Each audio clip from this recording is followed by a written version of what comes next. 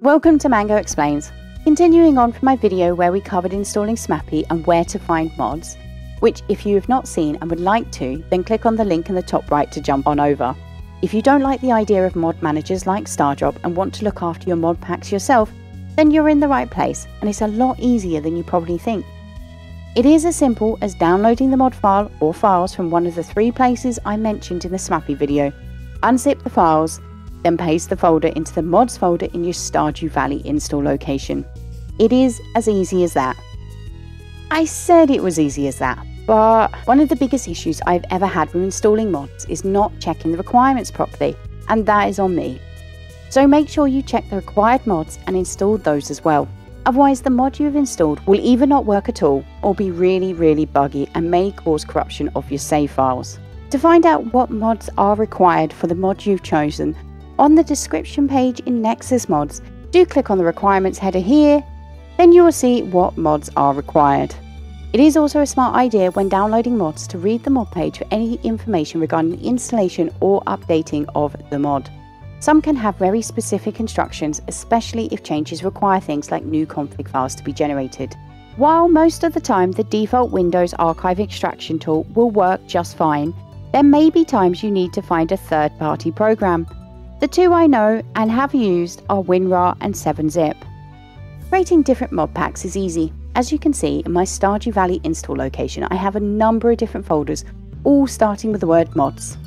SMAPI will only launch the mods that are in the folder name mods. So to change from my YouTube mod pack to my Twitch mod pack, I renamed the mods folder that currently has all my YouTube mods into mods-YouTube. And then I renamed the Twitch mod pack to just mods. And then launch SMAPI either by clicking the Stardew Modding API.exe or by editing the launch conditions in Steam, which you can do by copying the text in the installer window when you installed SMAPI and right-clicking on Stardew Valley in your Steam library and clicking on Properties, click the text box under Launch Options and then paste what you copied. When you launch Stardew Valley through Steam, it will instead launch SMAPI, which will load Stardew Valley and all the mods in your mod folder. Many mods have a config file that will allow you as a player to make changes that suit you. It could be the look and feel of new buildings, it could be the keyboard shortcut to access a new feature that the mod creates. A lot of these can be changed via the config file. If you don't have a config file yet, it's probably because you haven't started Stardew Valley with that mod in the mods folder yet. If you've only just put it in there, that makes sense, right? Simply run SMAPI once with the mod that you want to adjust the config for, then exit Stardew Valley. Go to the mod file location, remember that is where Stardew Valley is installed, and then the mods folder. Locate the folder for the mod you want to alter, and inside it there should be a config file for you to open. Now the config file normally requires specific keywords, as the program is looking for these to connect the option to a setting in game. To find out what config changes you can make, I recommend you check the page you downloaded the mod from, as the mod author will normally put the information on there for you.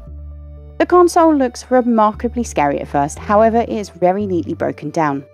All mods that can be updated are displayed in purple, any errors are displayed in red, and most of the time the errors are in plain enough English that you can work out what is wrong.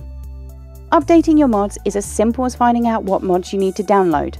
Remember that purple text in the SMAPI console I just spoke about? Download a new version from the link provided by that purple text. You can copy the URL from the console by highlighting the link and right-clicking. You can now paste this into your browser. Click on Files, then click on Manual Download.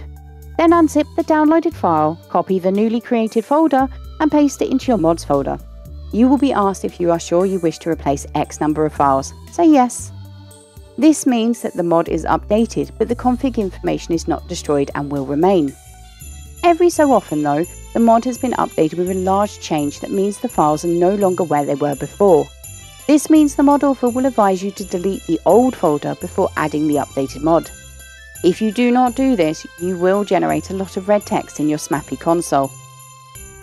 If you've had to delete the folder, you will likely need to update your config options for the mod. Run Stardew Valley once. You should then exit and check for a new file in the mod folder called config. You can edit these with a text editing program as mentioned before. Whilst you are downloading the update, why not take the time to endorse or rate the mod? If you want help with troubleshooting mod installations, then please do check out the troubleshooting video in the playlist. Thank you so much for watching. If you did enjoy this little guide or it helped you, please don't forget to like the video as it really does help my channel. Leave me a comment down below if you have questions or I missed something that you want to see in the next Mango Explains. Thank you so much for watching, liking, commenting, sharing and all that amazing stuff you guys do. And of course, a very special thank you to my wonderful patrons for your amazing support. Their names are scrolling across the screen right now. Thank you so much guys, your support has meant I can start looking at doing videos like this. See you in the next one. Bye for now.